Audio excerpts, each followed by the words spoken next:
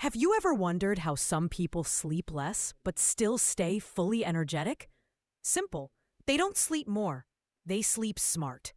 Sleep has 3 stages: light, deep, and REM. If this 90-minute cycle runs without breaking, even 5 to 6 hours can fully recharge you. But phones, stress, and late eating break this cycle. And then even 9 hours feel useless. So what should you do? Fix your sleep and wake-up time without weekend gaps.